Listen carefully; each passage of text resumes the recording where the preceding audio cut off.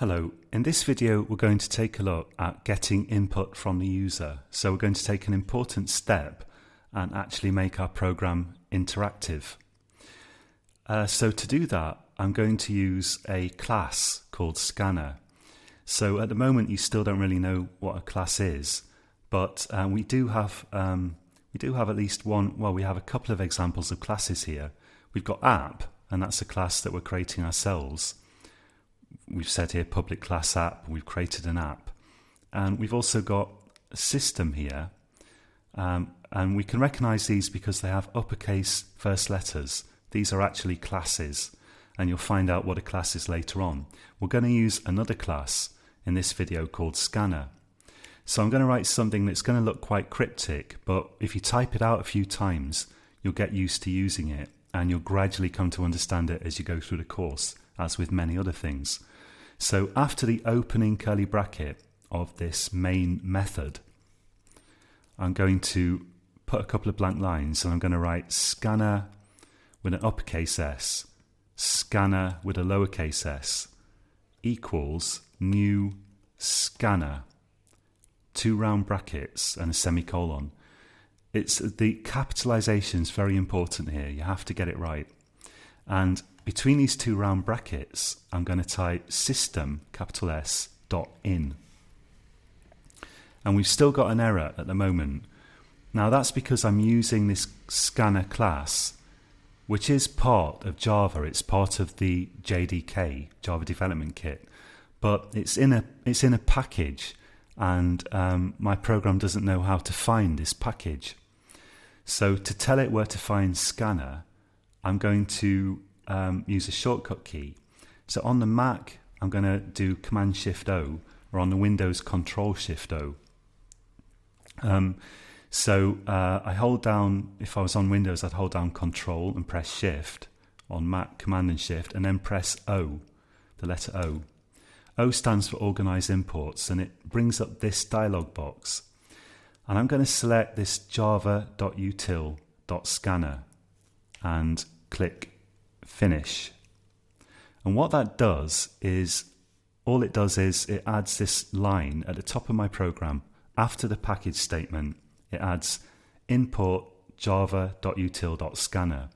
And that's saying, when we say scanner in the program, we mean this scanner, and we're going to use this scanner, and it's in the java.util package. So this, what a package is and a class will become clearer to you in time. For the moment, I'm just kind of trying to get used to the terminology. Let's take a closer look at this line. Looks a bit cryptic. Scanner here is a class, and we can recognize it because it has an uppercase first letter, an S. So let me give you a little question here.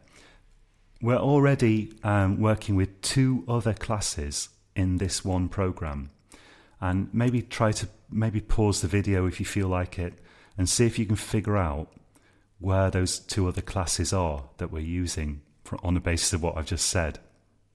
Okay, so now maybe you found them, or maybe you don't want to pause the video, but I'm going to tell you.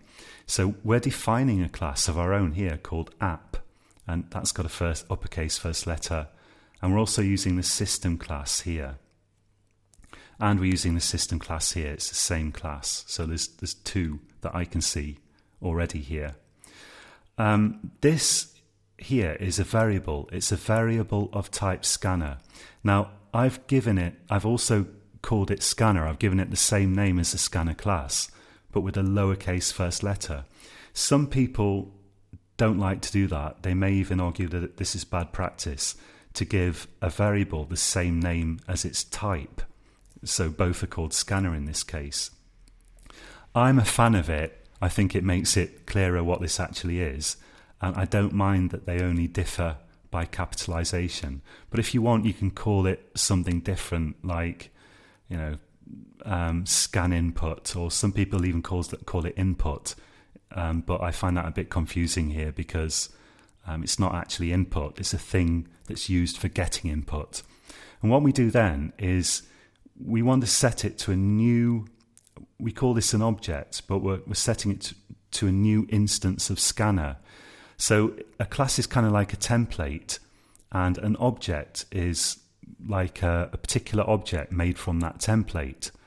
So we're creating a new scanner object here, and that will become clearer also later on. Don't worry about it now, but it's as if scanner is a blueprint or a recipe for making something, maybe more like a blueprint. And here we're actually creating a particular instance of that thing. Like if we had plans for making a car here in the form of a class, and we have a particular car, we create a particular actual car by doing new here. And then we're saying that scanner is going to scan the system input, system.in, and that's going to be input from the console. Okay, let's actually make this work. So what we have to do is, I'm going to say, underneath this, I'm going to say, let's maybe have another blank line and write sysout, enter value in Fahrenheit to convert. And let's put like one of these characters, a sort of angle bracket pointing to the right to make it a bit more like a prompt. Maybe I'll have a space there as well, and I'll also change this from print line to just print.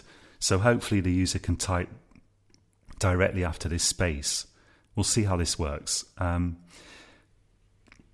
So if I run this now, it simply outputs some text, and in fact the result is on the same line, so it even looks a bit ugly. But after this, immediately after the system.out.print, I'm going to write, let's change this double Fahrenheit. So I'll move it up slightly, and instead of saying equals 91, I'll say equals scanner.next float. And as soon as I see the right thing selected in this autocomplete, I think I press Control Space, sort of instinctively. So you type a few characters, press Control Space, and this thing comes up. S gets rid of it. So what I want is next float, hit return, and semicolon. Let's try that. So I'm going to run it.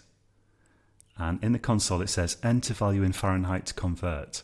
I'm going to convert 97, very hot.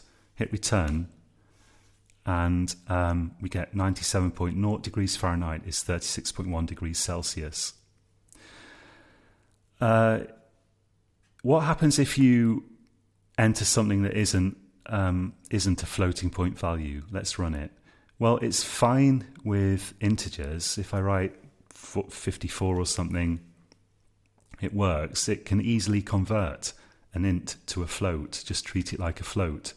But supposing we run it and I enter something that's not even a number, like some random text, we get an error. And in the next video, we're going to look a little bit at that error. So for now, try this out for yourself. And if you're feeling creative, even better, make up your own program. For example, make up a program to convert miles to kilometers, something like that. You can find a formula for it here. To convert miles to kilometers, you just multiply the number of miles by 1.609. So you could write a program that asks the user for a number of miles and converts it to a number of kilometers, and it will work very much like this. Maybe have a go at that and type this out for yourself, I would suggest first, or just launch into trying to create a program very similar to this one that converts something to something else, but also gets input from the user. Okay, I'll leave it there for this video. Until next time, happy coding.